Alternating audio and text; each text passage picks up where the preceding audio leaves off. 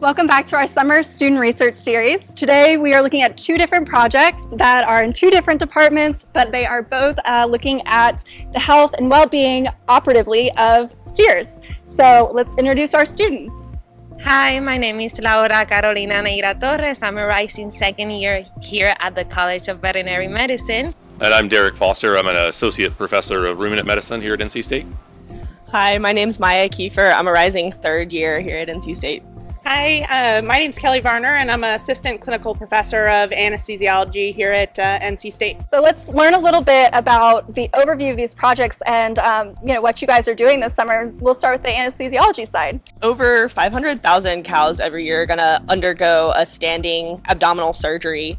So we are looking at two different techniques that are commonly used to desensitize the surgery site. Because there's such a significant number of animals that undergo surgery, we believe that improving our abilities to create analgesia and anesthesia of the surgical site has the potential to broadly impact welfare in the United States for our bovine species. And then how about on the surgical side? What is the overview of your project for the summer? Well, we're going to see the drug concentrations on different sites where we administered antibiotics, which was intramuscular and intraperitoneum on those surgery that Maya mentioned.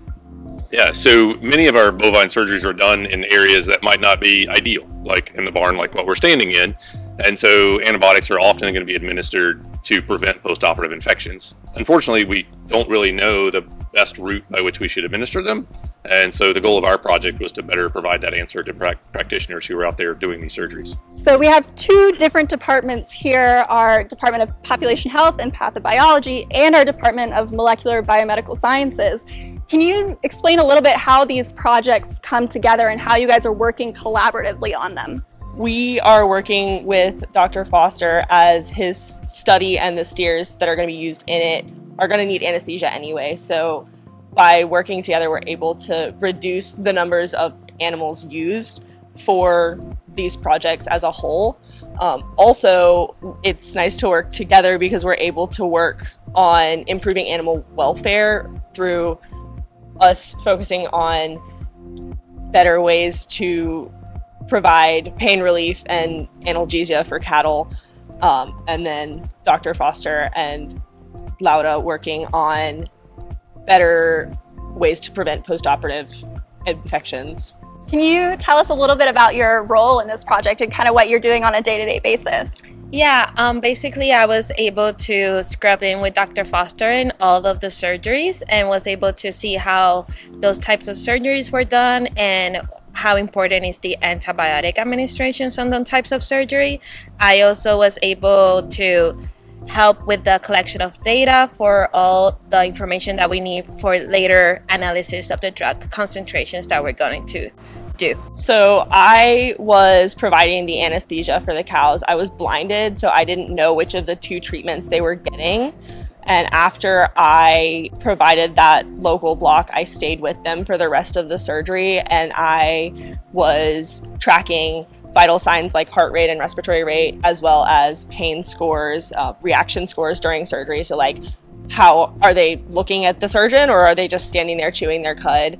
And then after the surgery, I was also keeping track of pain scores, heart rate, resp rate, when they went back to their stall, and then for 24 hours after they were back in their stall. And as DVM students, what is this project and this journey this summer meant to you in terms of your academic growth or your growth towards becoming a veterinarian and your interests in there? Well, I came here to the vet school not knowing what I wanted to do. And like a lot of people, I know that I love small animals and I love ruminants.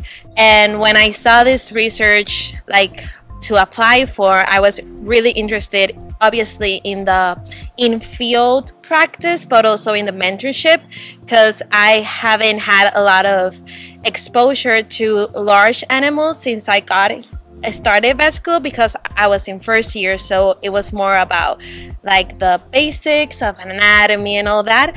So when I saw that I could be mentored by a professor that is well known in the vet school and about a topic that I'm really interested about, which is cows, I was very interested, so I applied and met Dr. Foster and everything. So yeah. So I have always known that I wanted to be a vet. I grew up with cows around my house, and so when I got into undergrad and started working towards vet school, I really quickly realized that I wanted to work with large animals, and I have been really lucky to have a lot of experience working on farms. About a month before Dr. Varner had given a talk in our anesthesia class, and I was like, I want to work with her. She's so excited about working with large animals. She's so excited about like making sure that they get the best experience possible.